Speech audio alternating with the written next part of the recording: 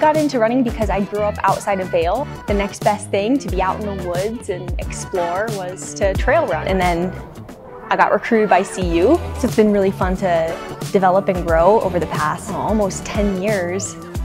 For me, the biggest jump was being able to stay healthy, because unfortunately in college, I got injured almost every single year. I've been healthy thus far, and I'd like to continue to carry this health onward. Stryd has actually been a huge help in staying healthy. I was using Stryd in my entire build-up from the end of 2020 up until the Olympics in 2021. I keep really close tabs on the RSB, and if it gets too far into the negative, then I know that it's time for an easy day. If you tag workouts a certain way, you can specifically track those workouts all together over the past year in the analytics section if you have the Stryd membership, which is really, really valuable.